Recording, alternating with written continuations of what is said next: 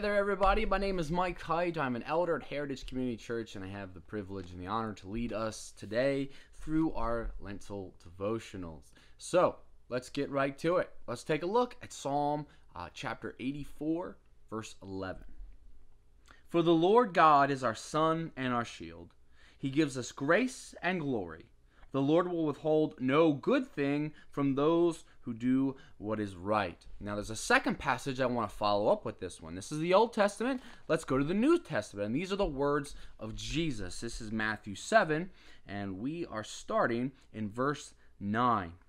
You parents, if your children ask for a loaf of bread, do you give them a stone instead? Or if they ask for a fish, do you give them a snake? Of course not. So if you sinful people know how to give good gifts to your children, how much more will your heavenly Father give good gifts to those who ask him? Now, there's an important word that I want to focus on in these two passages. And it's very critical for our understanding on how God works in prayer. And that is the word good. That is the word good. Now, the word good is very different in the mind of God than in our minds. See, what we think of as good compared to what God thinks is good, two different stories. See, God's good is perfect. You know, when he created the earth in the beginning, and all the things in it and all the things of nature, he said it is good, meaning it's perfect. Now, we can't really fathom that. We don't have too many things that are perfect in our world. So we have to understand at first that when God is on a different level when he says something is good. Now with that comes the knowledge and understanding of what defines good, of what makes something good. And that's the biggest problem we think we have in our prayers. You know, we often get upset because we're not getting the things that we want. And that can be linked back to a misunderstanding of what we think is good. So I want to key in on this word good and focus on the three ways that God can respond to us in prayer when we ask him, when we bring our request, as we should. We should bring all our requests before him. Now, the first answer that God can give in prayer is obviously yes. He can say yes to our prayer. Now, if he does say yes, we can be rest assured that it is a good thing. We bring it to him.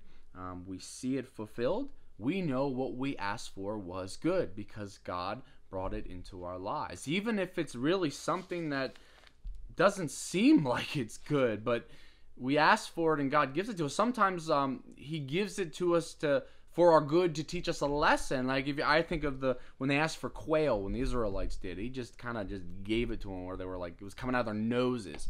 But that was still a good thing, even though they were asking with bad motives. It was a good thing that God answered that because it refined them and it taught them not to test the Lord and be grateful for what he had given them. So it was still a good thing. So if you ask for something and you receive it from the Lord, we know it was good. Now the next one is no. God can say no to things. A lot of us get upset. We say, well, why isn't God answering my prayer?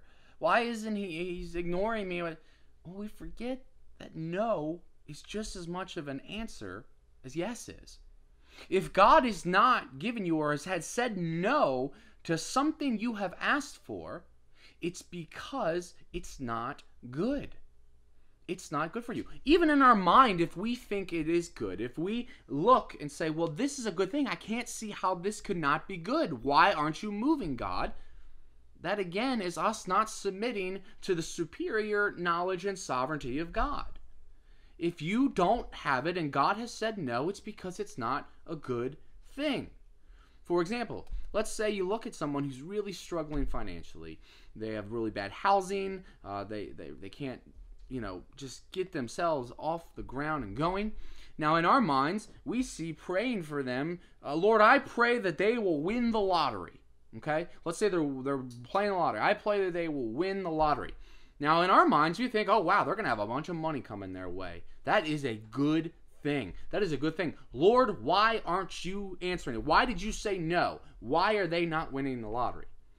Well, in God's infinite sovereignty and seeing the whole picture, he may see that person has a tendency to be very prideful, to be very greedy, to be very materialistic. So the worst thing you could do for somebody for someone like that is to dump a bunch of money on them. That would not be good.